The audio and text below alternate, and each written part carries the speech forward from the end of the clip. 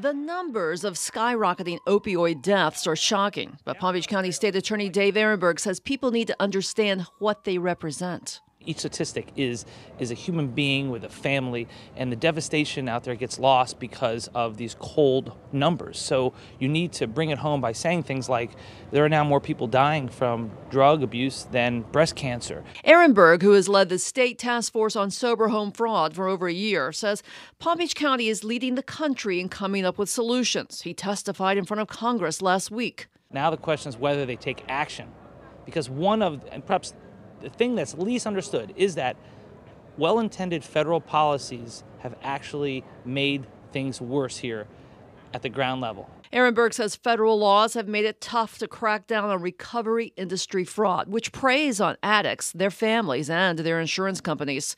And he's in favor of a proposed bill that would bring Miami's needle exchange pilot program to Palm Beach County.